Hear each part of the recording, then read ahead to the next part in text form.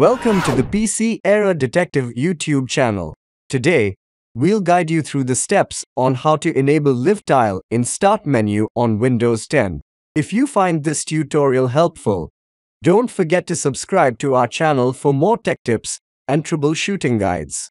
Step 1.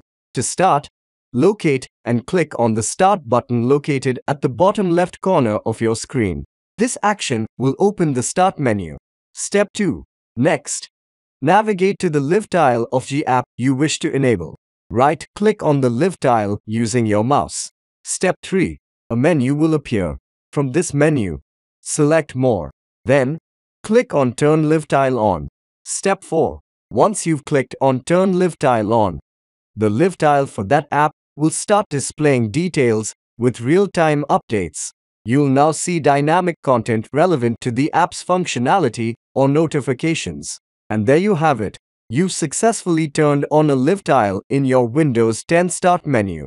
Thanks for watching.